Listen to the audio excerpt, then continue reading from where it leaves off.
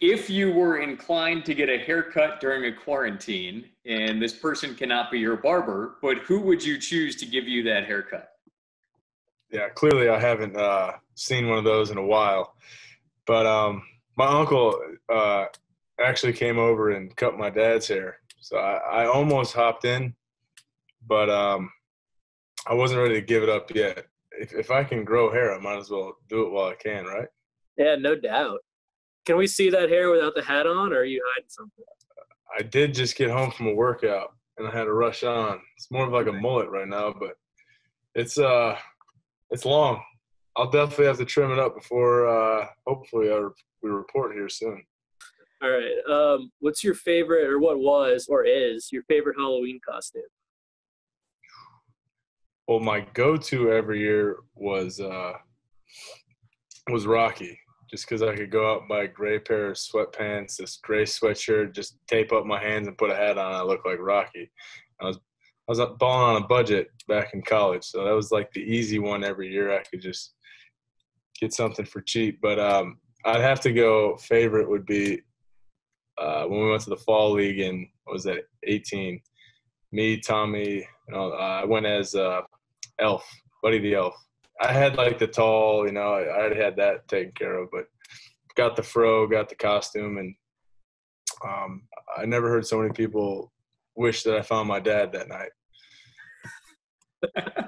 I feel like there've got to be pictures of this somewhere, right? Yeah. If you go to my Instagram, at Evan Kruczynski, I got to build up the social networking, but yeah, there's one on my Instagram.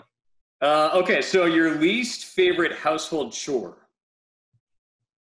Well, growing up in Wisconsin has to be snowblowing, or in my case, shoveling. Snowblower was off limits. That was strictly for my dad. But anytime I had a shovel, that's the reason why I got out of the north for college. I didn't even want to see snow again. Now, did you guys did you and like your buddies or anything ever try to turn it into a capitalistic venture where you go around the neighborhood and try to sell your services shoveling snow? I hated it so much that I would like pay kids my age to come do it for me. Like the little money I could scrap up, I'd have them come shovel it for me. That's how much I hated the snow. So yeah, I feel like Wisconsin snow too is probably a different story. We're both Northeast guys here, me and Matt, but we probably have no idea. It's got to be a lot heavier. Yeah, especially when I was in college, everyone's like, I can't wait for snow. I was like, I came down here to never see snow again. I don't want to see snow. What was the last movie you watched? I'm not a big movie guy, honestly. If I scroll across one on TV, let's see, what was I watching the other day? Sylvester Stallone. What's Rambo? Rocky? Rambo. First time I've ever seen Rambo. It was on TV the other day, and I watched it.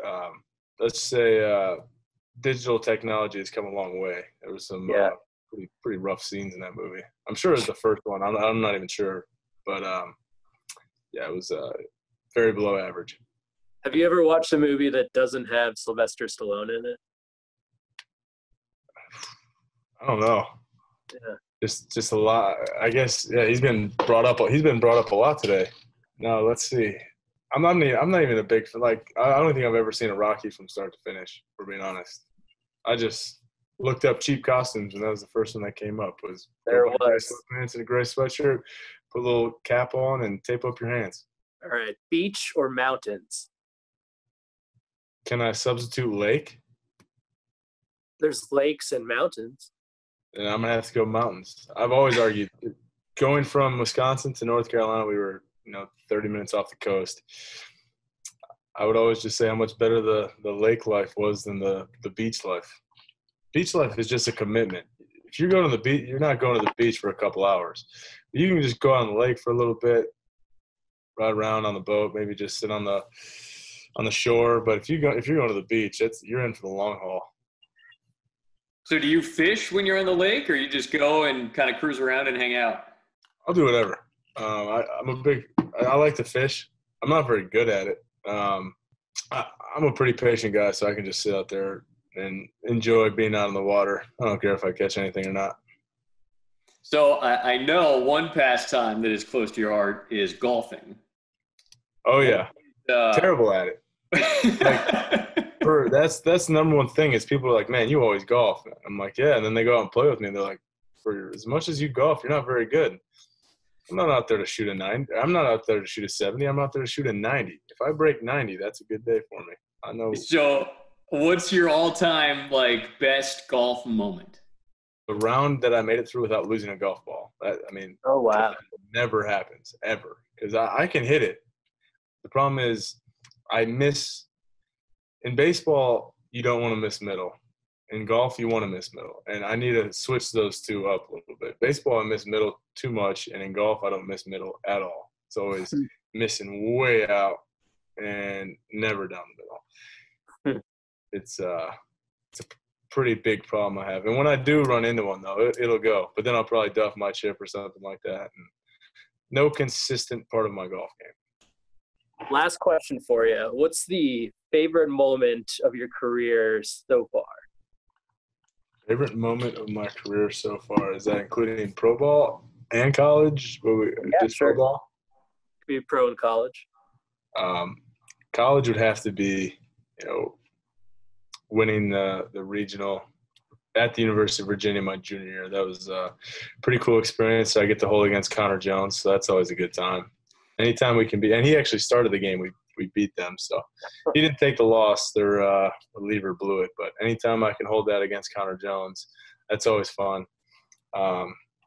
He's a good friend, though. And then professionally,